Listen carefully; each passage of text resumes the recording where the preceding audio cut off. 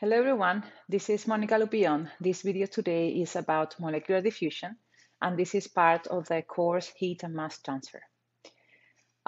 This is the general content of my presentation. We're gonna go over a brief introduction about molecular diffusion, the meaning of the diffusion coefficient, and then we're gonna take a few examples, or we're gonna go over a few examples.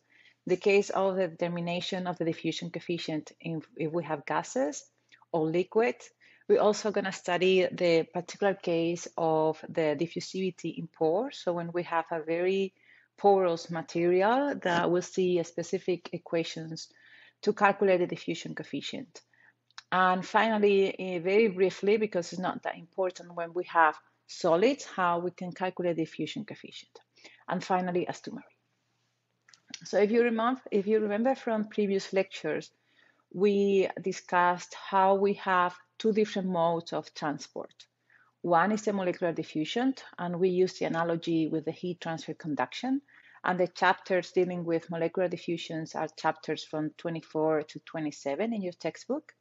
And second, we have a second mode of transport, which is convective mass transfer, that is somehow it's related, it's an analogy with the heat transfer convection. So for now, we are focusing on molecular diffusion, and actually that's what we discussed in the previous lecture when we talk about the introduction to mass transfer. So today, we're going to focus on the determination of the diffusion coefficient. If you remember this equation from the previous video, we defined the fixed rate equation. The molar flux of the element A is a function of the diffusion coefficient, and in this case, the gradient of the concentration of the element A, plus another term, which we call the bulk motion, where we also consider the presence of other elements. So this is a general equation for diffusion. And every time if we want to calculate the molar flux related to diffusion, there is some diffusion coefficient involved. We will always need to have this value of the diffusion coefficient. And as I mentioned, we're going to see different situations here when we have gases, liquids, solids, and a particular case when we have a porous, a very porous material. Okay. So what is the diffusion coefficient? Well, the diffusion coefficient is at fundamental dimensions. Unlike other fundamental dimensions in transfer properties, the units usually is length squared over time. So if you remember when we study heat transfer, we define this thermal diffusivity, and it was an important part of the equation governing heat transfer. If you remember from previous courses in transport transfer, you also studied the momentum diffusivity. So this diffusion coefficient is a fundamental dimension similar to the ones used in the momentum transfer and the heat transfer. It depends on pressure, the temperature, and the composition. And in your textbook, let me see what it is. In your textbook, if you look to Appendix J, I'll show you in a minute.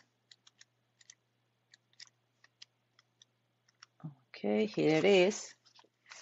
You can see here a table with different values of mass transfer diffusion coefficient in binary system. What's the main difference between the diffusion coefficient in mass transfer and the thermal diffusivity in heat transfer? If you remember the thermal diffusivity, you can also use the appendix, one of the appendix in your textbook, and there was a table. You take a look to the material, and as a function of the temperature, you can find a different value of the thermal diffusivity.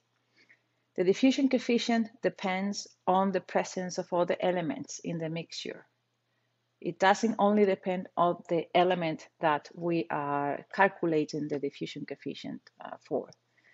That means that you also have to consider the presence of other elements. So in this case, in this table, we have some examples of binary systems. So you have to look for air, for example, and then the second element. And as you can see, well, as you can imagine, that makes things a little bit more complicated. And actually, we don't have a lot of diffusion coefficients tabulated or listed in this table.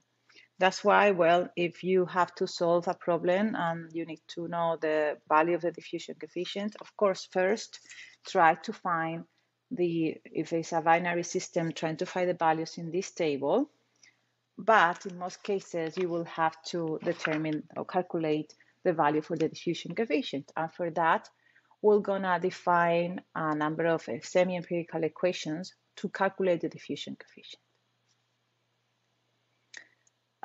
Very quickly here, just to give you a sense of scale, and I think we discussed this in previous lecture. In the case of gases, the diffusion coefficient is usually higher than in the case of liquids, and especially in the case of solids, okay? So usually in gases, you will have a value about 10 raised to minus 6 and 10 power minus 5 in the range. And for liquids, as I mentioned, lower than that. And so for solids, the diffusion coefficient is very, very small. So let's begin now with the analysis of the diffusion coefficient in the case of gases. As I just mentioned a few minutes ago, first, try to find the values in the tables in the Appendix J. Okay, that would be the easiest way to get an estimation of the diffusion coefficient. But if the binary system that you are analyzing or you are using in your problem is not in the table, you need to calculate it. And we're going to see two main equations to do that. This is the first one. So the diffusion coefficient of the element A through B, in the case of gases, is equal to a constant times the temperature rise to 3/2 over the absolute pressure and over two new parameters. This one is the collision diameter or the Lerner-Jones parameter, and you can find the value in the Appendix K. I will give you more information in a minute. And a second term, omega, which is the collision integral that you can also calculate in Appendix K.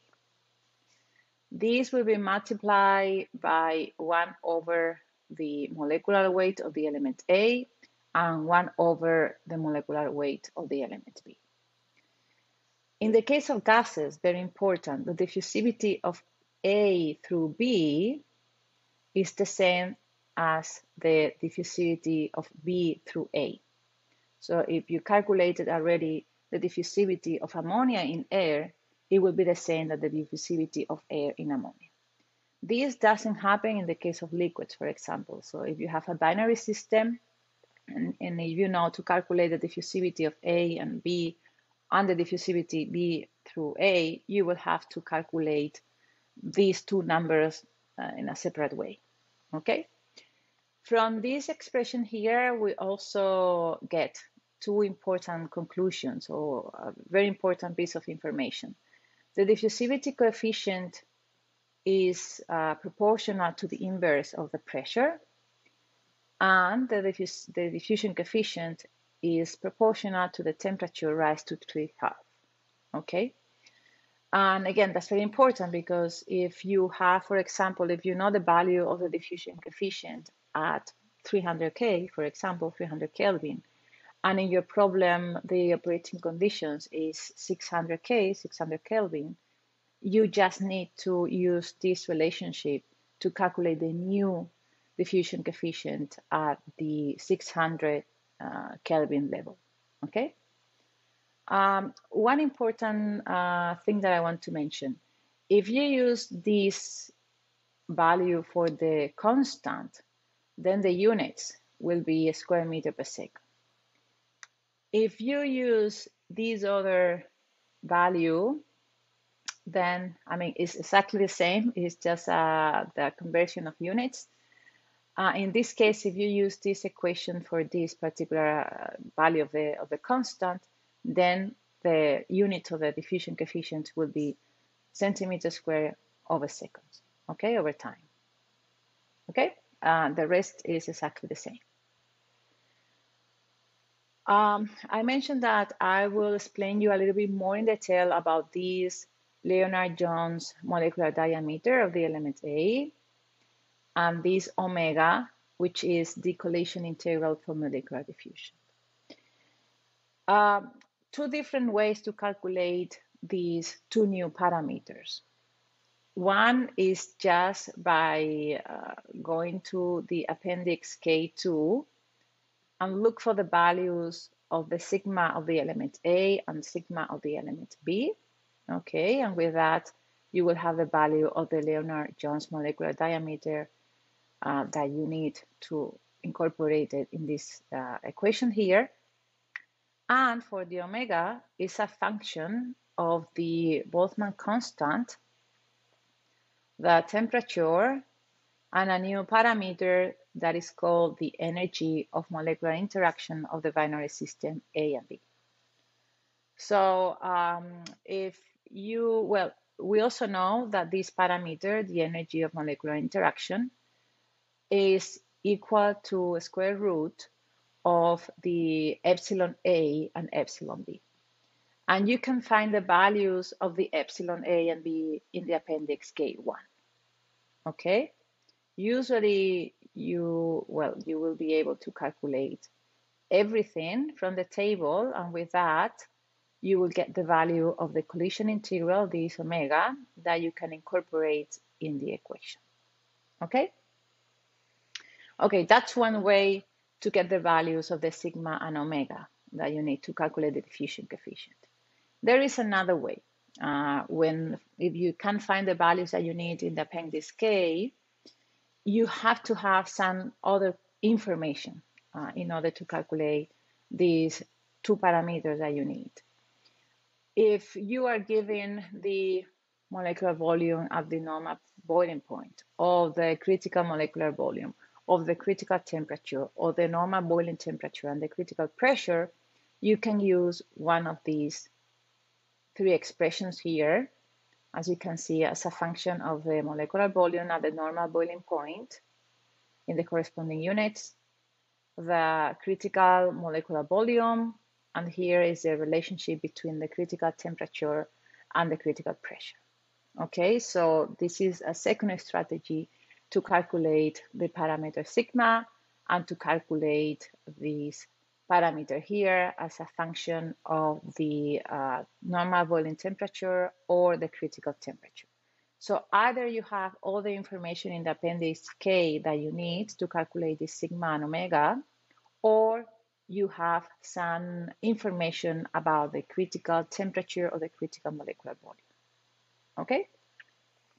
Okay, so this is equation number one. And for gases, we have another equation, which is this one based on the atom volume.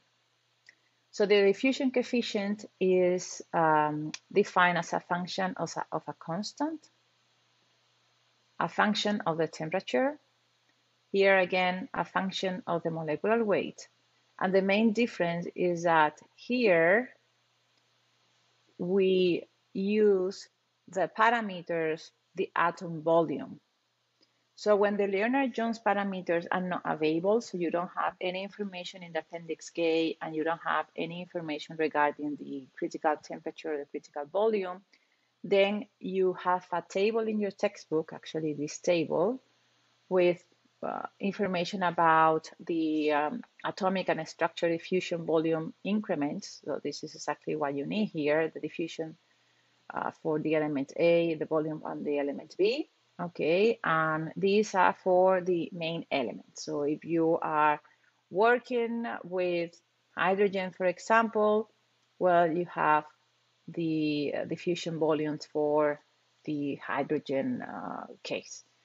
The same for air, the same for ammonia, for example. So if you need to calculate how ammonia is diffusing through air, you go to this table. You have here the diffusion volumes of air, diffusion volumes of the ammonia, and with that information you can directly calculate the diffusion coefficient of ammonia through air. Okay, so this is, as I mentioned, a second strategy. In the case of gases, we're going to see this expression here and the expression that I just mentioned. So two different equations. It should be equivalent, so you should have similar values when you apply these two equations. Okay, now, well, you can see these two equations here are related to a binary system, right? So when we have two different components, A and B. What happens if we have more than two components? If we have multi-component mixture? Well, in this case, we have to define the diffusion coefficient of the element 1 or the element A with respect to the mixture, okay? And this is equal to the molar fraction of the element 2 or the element B over the diffusion coefficient of the element 1 through 2. If we have 3 elements, then we will have to incorporate the molar fraction of the element 3 in the mixture divided by the diffusion coefficient of the element 1 through the element 3 plus blah, blah, blah, until n elements, if there is n elements in the mixture. So as you can see here, we will have to calculate the diffusion coefficient of the element 1 through 2, the diffusion coefficient of the element 1 through 3, and in general, the diffusion coefficient of the element 1 through n. So for each of the components in the mixture, we will have to determine the value of the diffusion coefficient. And then we will have to incorporate, or we have to use as well, the molar fraction in order to calculate the global diffusion coefficient of the element 1 through the mixture. And this molar fraction is defined as the molar fraction of the element in the mixture divided by 1 minus the molar fraction of the element 1, being 1 the element that we are calculating the diffusion coefficient. Okay? I think we have an example about this, and hopefully it will be much clearer once you see an example, the different concepts that we are using. Okay, so this is one example that I would like you to try. Is you can find the solution also in the, there is a video with the solution, and the solution is also posted. But nevertheless, I would like you to try first, and then you can, if you don't understand what you have to do, then you can take a break to the solution. So the example that I would like you to work on is when we have a gas separation process that has been proposed to remove selectively two pollutants. So the element A is the hydrogen sulfide, and the element B is the sulfur dioxide. And we need to separate these components from an exhaust gas streaming containing 3% molar of hydrogen sulfide and 5% molar of sulfur dioxide. And the rest is nitrogen. So there are 3 components: hydrogen sulfide, sulfur dioxide, and nitrogen. We also have the operating conditions. So the temperature is 350 Kelvin and the total pressure is 1 atmosphere.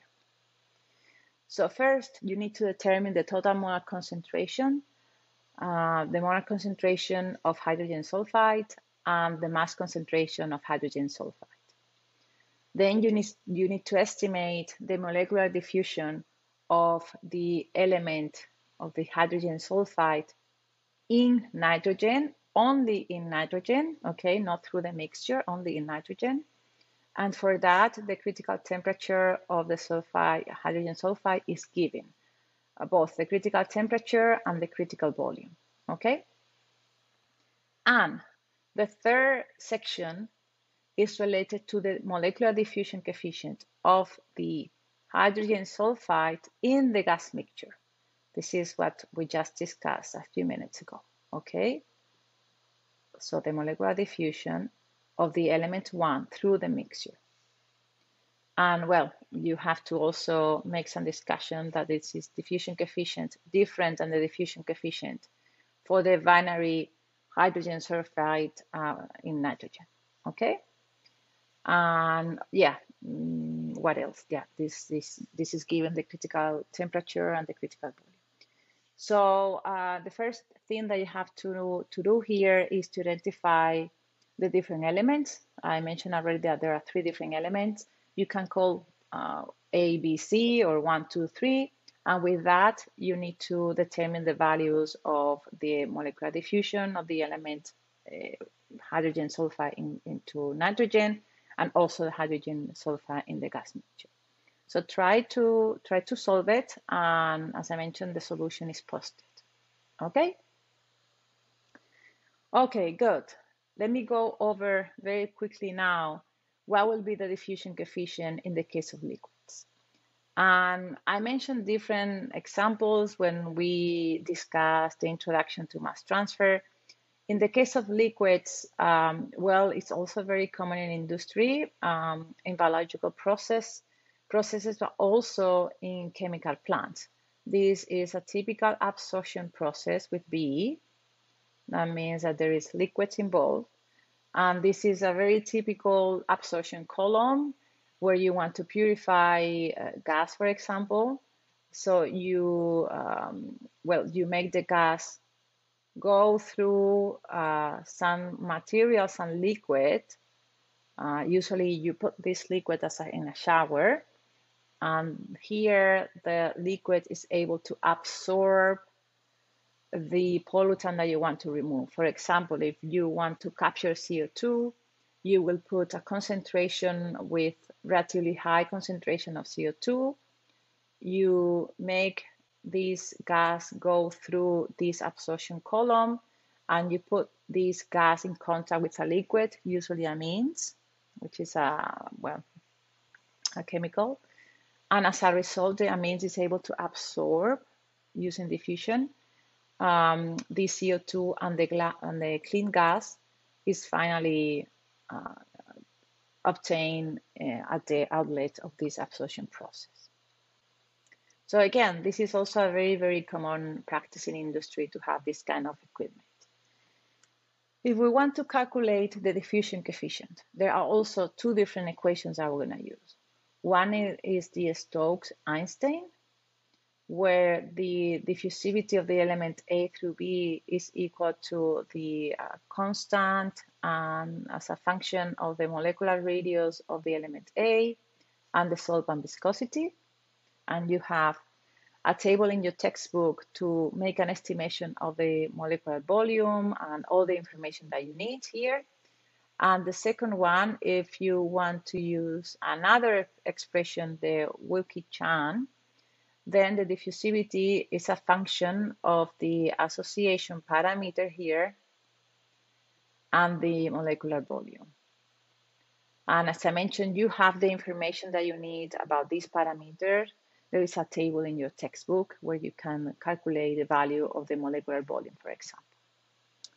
An important difference when it comes to liquids is that the diffusivity or the diffusion coefficient of the element A through B is not the same as the diffusion coefficient of the element A through A.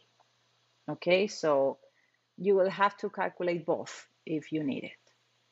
And another difference between gases and liquids is that in the case of gases, the diffusion coefficient is directly proportional to the temperature. There is no any power that you need to calculate or you need to apply to the temperature. It's directly proportional to the temperature. Okay? And this is a table that I mentioned that is in your textbook to calculate the molecular volume. And you have this table for different compounds or different chemicals very used in industry.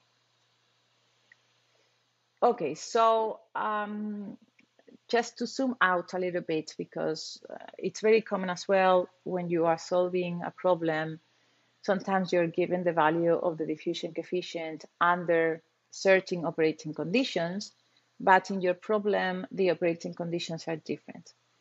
So how can you avoid calculating using the big equation, the new diffusion coefficient? Well, you can simplify, or you can find a relationship between the diffusion coefficient under temperature 2 and pressure 2 as a function of the diffusion coefficient under the operating conditions T1 and P1.